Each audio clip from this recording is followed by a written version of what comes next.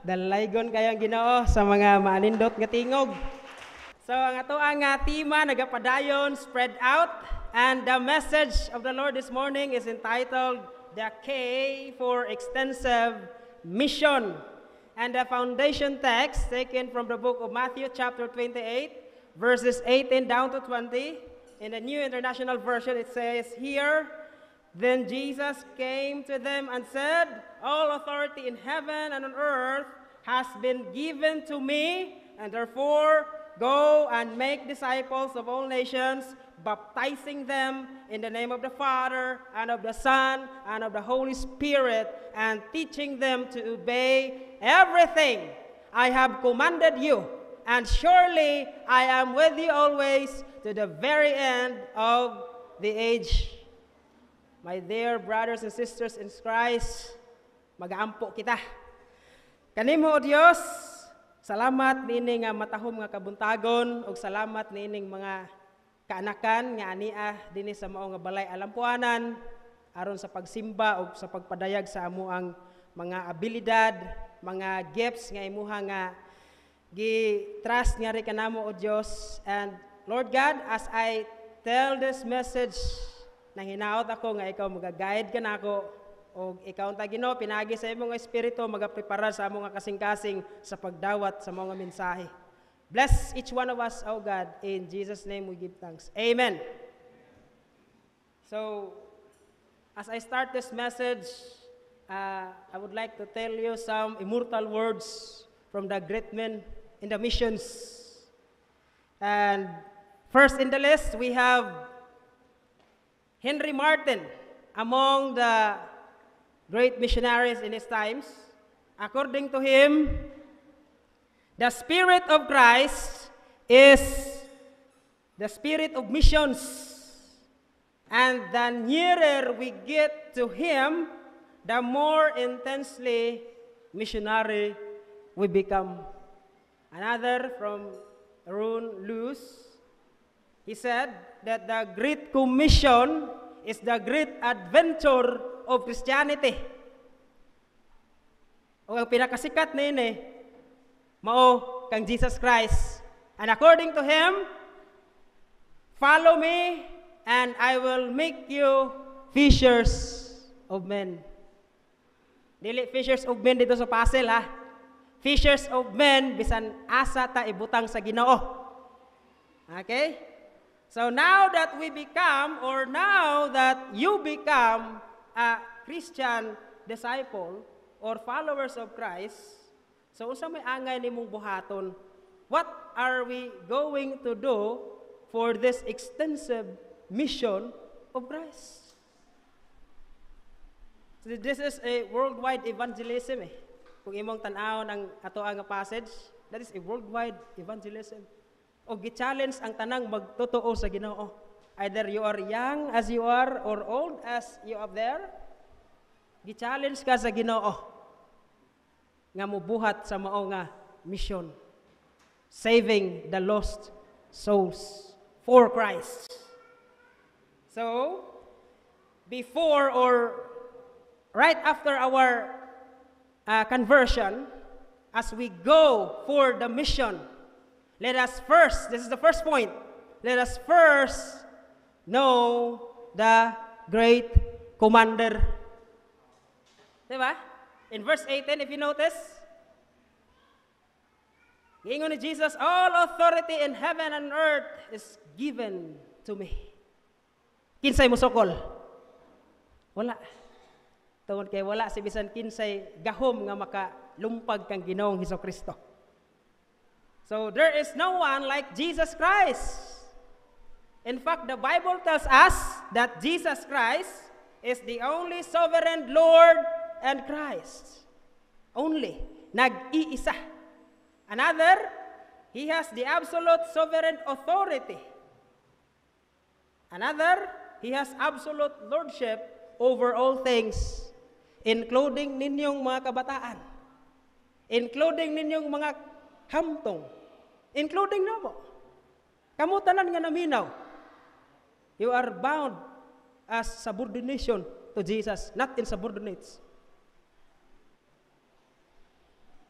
So during his earthly ministry of Jesus, he continued to show that Jesus is Lord over all diseases, over the devil and demons, and over death.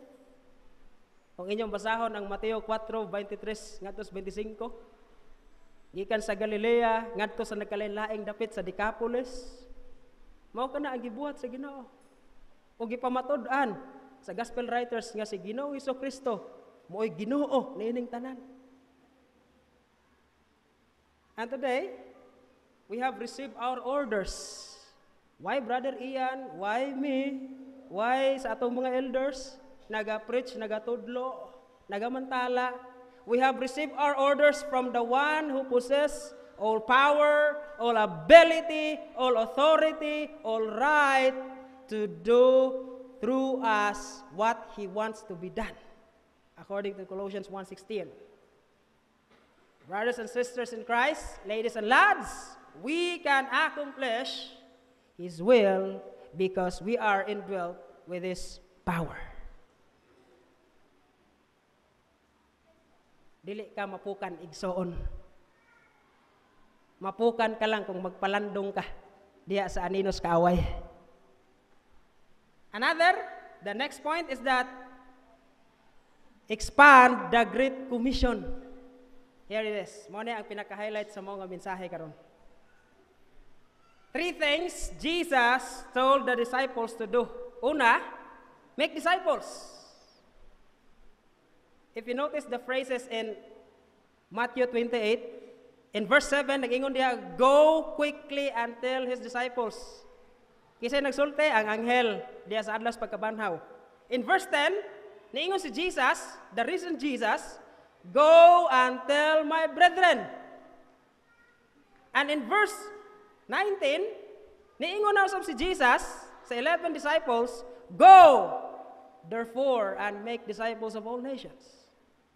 Notice the keywords. The making of disciples demands you to go anywhere. To go in your community, to go in your workplace, to go in your business, to go outside in this church, for you to make disciples. That is a strict command. And that is a gospel command that needs also to be followed. So the questions to ponder before fulfilling the commission of Jesus given to us is this. Why should I make disciples? Nganong ako man, Lord, nga kanang di man ko kamao manulti. Okay, Joshua, bonus imong anak, grabe ka, maayo manulti. He's a good public speaker. Among na-discover sa ato nga youth camp. Hinana ba? Sometimes ang talento, ang abilidad sa usa ka bata usay ilahang tipigan tungod kay walay nagpaluyong nga suporta nila. So usbon nato ang mga mindset nato So why should I make disciples? Simply because the Lord asks you to do. Ang Ginoo naghangyo or nagsugo nimo. Another, how can I make disciples? Una, by your teaching from the Bible, through the Bible. Pinaagi sa imong pagpanudlo. Ikaduha, by your Christ-like attitude. Common kaya sa itong mga kabataan, timan mga baptized ng mga kabataan, disciple mo sa Ginoo, and you are in the process of disciple making a discipleship. Kinahanglan nga magbaton mo sa kinaiya nga iya ni Kristo. Di kay ga bit-bit og Bible unya kalandrakas lang na agi. I don't like to mention that one. Okay? So by your talks and walks, usahay ato ang gikinabuhi, musukwahe po sa ato ang ginalitok. Usahay po ang atong ginasulti, musukwahe po sa ato ang paglakaw. Minta nga I need to do this. Pero lawom kaya nga akong bulsa. Inana ba? Alam niyo na kung anong ibig ko sabihin. So, when shall I make disciples? Kanus aman. The world situations demands now, karon, Because man is indeed need the Savior right now. Wa ta kabalo kung sa imong tupad, dili pa na siya magtotoo. Totoo lang na siya. Kaya nagpatuo sa ka. Ha? Nana. Another, mark disciples. So among the marks of a disciple is this: one who abides in the words of Jesus, one who loves the brethren, and one who bears much fruit. And this is very important. The first step to discipleship. One who is baptized in His name and the authority of Jesus Christ. So believers should be baptized for the following reasons. Kusalan man ni Brad. Ingon diha, it is how we ask God for forgiveness of our past life. And it is how we have our sins cut off from our past life. And the third one, it is to unite ourselves with Christ in our brand new life. Dili lang ka bag-o o sinina, kundi bag-o ang imong kinabuhi o bag-o ang imong kasing-kasing o panghuna-huna. The moment you receive Jesus in baptism. Niana siya. So sa ato nga next slide, adunay picture nga akong ipakita. If at baptism, you have put on Christ, wash away sins, remission of sins, made free from sin, benefit of Christ's death, and entered the body of Christ, then unsa may imuhang kondisyon, so wala pa ka nabautismo. In other words, you are outside of Christ. Inane, baptism is essential and simply a condition of God's grace, not a sacramental work that merits salvation. The blood of Jesus saved us through the conditions of God's grace being met. We must believe in the Lord, repent of our sins, confess Jesus is the Lord, and be immersed in the water for the forgiveness of our sins. And when we do this, sa atong mga kaigalaan nga wala pa diha nagpabautismo diha sa Ginoo, when we do this, we earn nothing but God extends grace to us. Ngayon na ang ato nga pagsabot sa Episo 2:8. Ephesians 2:8 and Titus 3:5 doesn't preclude baptism because baptism is very important to one's salvation. Yan na siya mga kaigsunan. And I would say that baptism is the logical starting place of true discipleship and the beginning of a life of learning and obeying the words of Jesus Christ.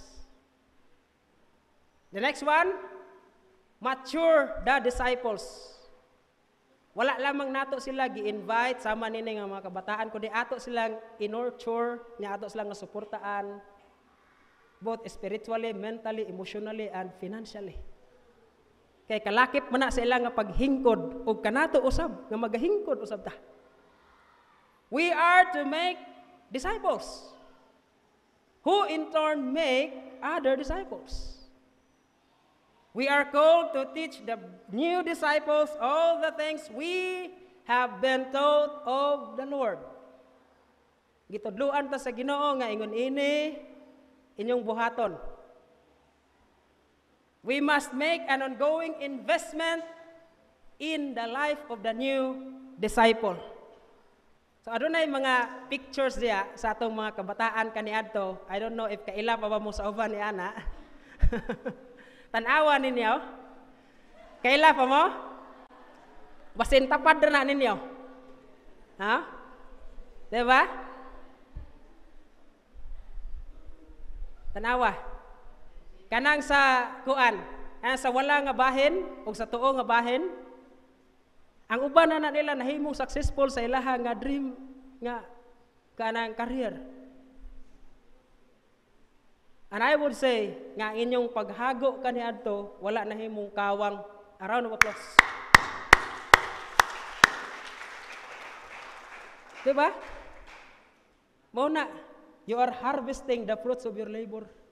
And these young men and women, ngayon nga gi-disciple through your financial, through your emotional and spiritual guidance, they will in turn making disciples sa ato ang sa future generations. Usa ka makusog nga pakpak para sa atong buhi nga Dios.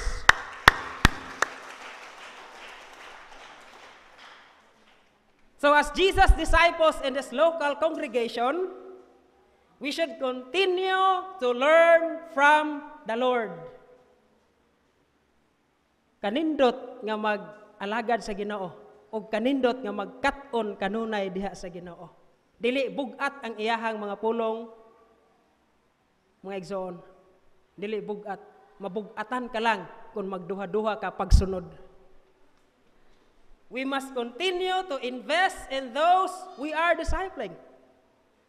Brother Ian is a living testimony sa inyong paghago. Ako, kanus-aram ko nabot rin. Tuig 2016, usa ka construction laborer, and now standing in front of you preaching the gospel. O ako mingon nga part mo sa ako nga natamo nga success. Ug dalaygon kay Ginoo sa inyong mga kinabuhi. Say, makahilak na lang ko dito sa kwarto nga, why God choose me? No, inana ba? And then, because discipleship involves long-term commitment and investment. Inana mga igsoon. Kung nakita ninyo ang inyong bunga sa inyong paghago. So to be a disciple of Jesus means more than just a casual church member. Ayaw lamang pagbintinar anang gitawag nila og tulo kape. Because as a disciple of Jesus, as a member of this body, it requires you commitment to the teachings of Christ, the love of the brethren, and bearing the fruit of righteousness. So nothing a church does brings as much glory to God as sharing the gospel with a hell-bound sinner like me, a hell-bound sinner like you, like us, prior to the past life, prior to receiving Jesus. And that sinner like me and you and us being saved, and then maturing so that they can continue the cycle of making, marking, and maturing the disciples. Sumala sa inyo nakita karon. Diba? So the third point, which is the last point of this message, yield to our great companion. After we're baptized, the command to go and tell becomes a vital part sa ato nga mga kinabuhi. Ug nahimo siya nga vital role in the process of flourishing unto maturity. Unya mga igsoon ako mingon, the task would be impossible. Imposible kayo. Impossible to do on the go. You know why? Because of the many obstacles along the way. Satan would resist and try to prevail over the plan of God. And Satan, his prime role is to devour the game plan of God. Another, the devil would try even harder to hinder us. Maningkamot gid siya. Ug salamat sa Ginoo kay kining mga kabataan, maminaw gid sila sa mga nagmatuto kanila. And we keep on praying nga mahimo mo nga successful sa inyo nga kinabuhi nga Kristohanon. And the devil would try to hinder us by throwing confusion, hatagan kag kalibog sa imong angay nga buhaton, doubt, fear, procrastination, enticement, so that we can keep up with the fashion of the world. Nganong adunay mga kabataan nga frustrated sa ilang kinabuhi? Kaya di man ganahan mo apil og Bible study. Pangayo ag bersikulo, kuma-kuma ng baba. Pero maghisgot mo sa ilang mga subject sa eskwelahan, bansay kay mo tubag. Pero patubagon mo pulo sa Ginoo, natutulog ba ang Dios? Naunsa. Nana. You are a disciple, and someday, you will a discipler. Nana, kasabay na sa inyong paghingkod, pag-uswag diya sa pagtulunan. But if you notice the very powerful words of Jesus, Jesus had his comforting promise to each one of us. In verse 20, he said, paligog basa,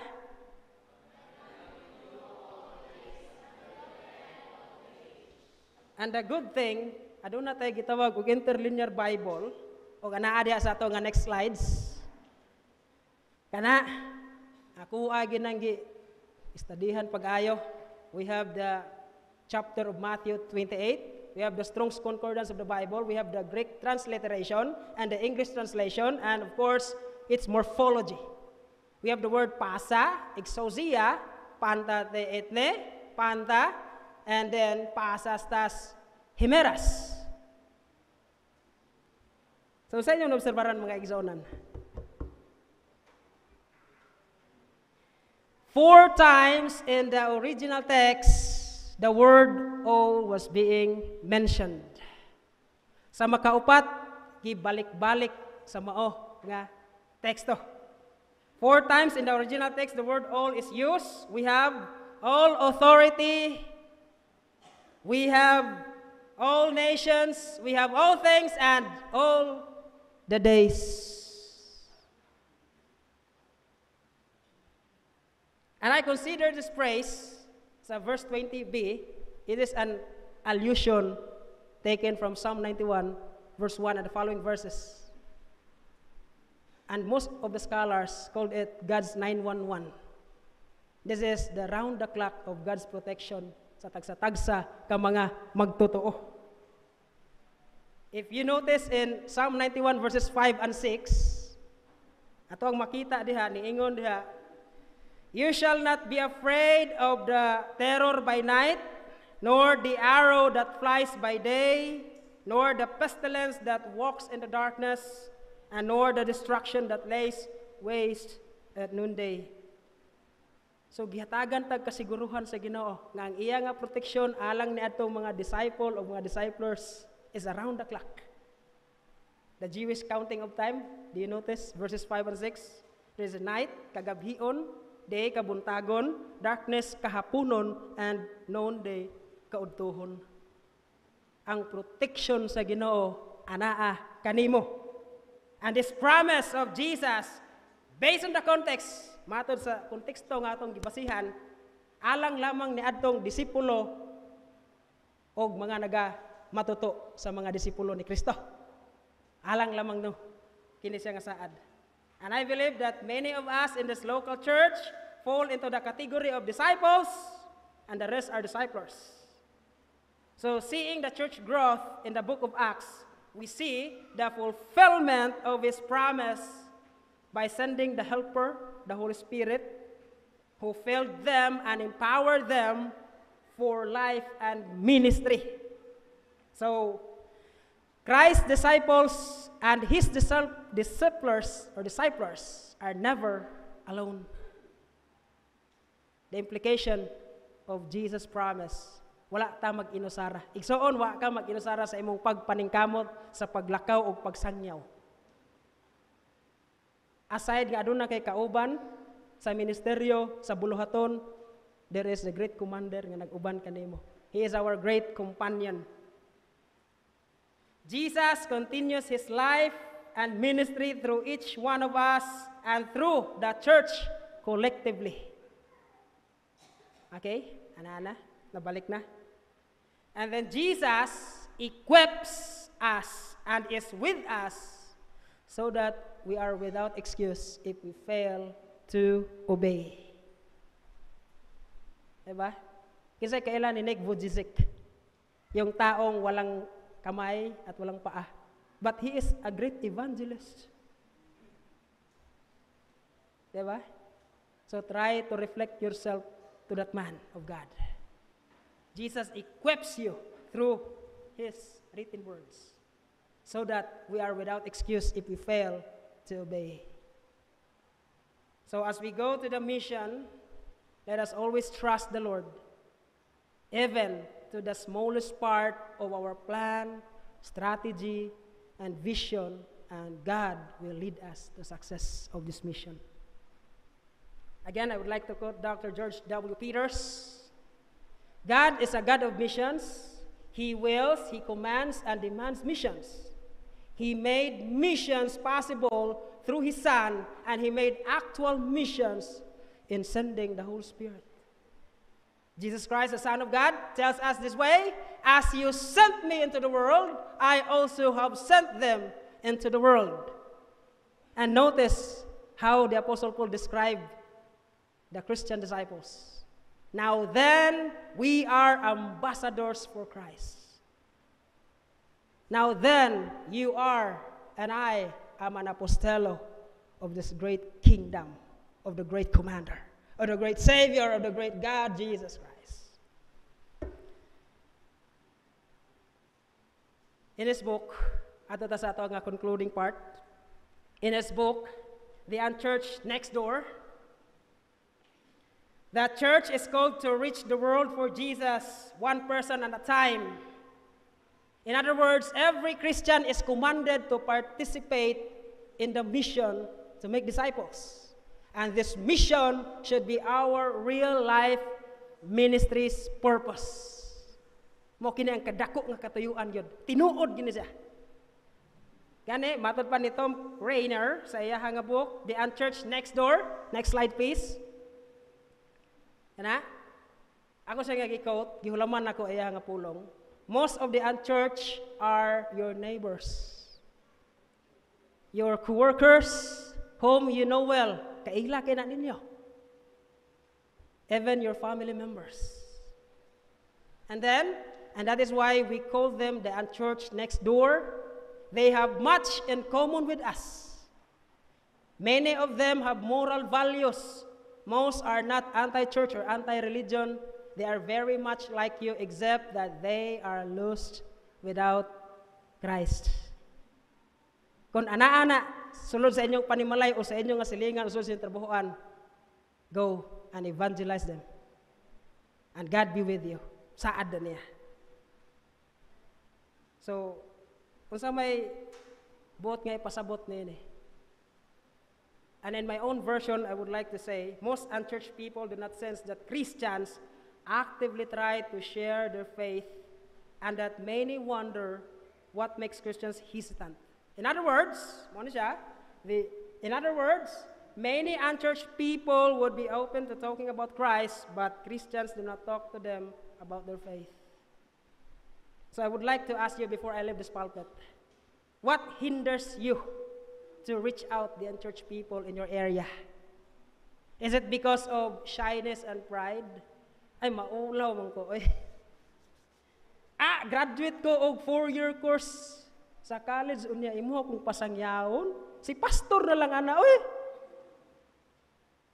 Diba? Another, is it because some detractors of the faith, nitry na ka pero naay nagdaot sa imong pagtulunan? Another is it because rejection experience from my own family and friends? Half-hearted as working Christian? Another, easily discouraged or financially constrained or fear of others' judgment or other reasons? Evaluation na sa matag usa ka nato as we go out and spread out the gospel of Jesus. Mga igsoon, the next time that you will be confused, matod pa diya sa ato nga next slides, there is the squad goals. If you notice, kinsa na nga mga figure nga naa diha, the squad goals of Jesus, winning souls and making disciples together. So the next time you'll be confused to do on the go and tell, palihog, pahimangnuhi ang imong kaugalingon concerning the comforting words of Jesus. Kung sa tiyang giingon, in verse 20, I am with you always, even to the end of times. For what? To make great things to succeed in this mission with Jesus. Inana mga igsoon.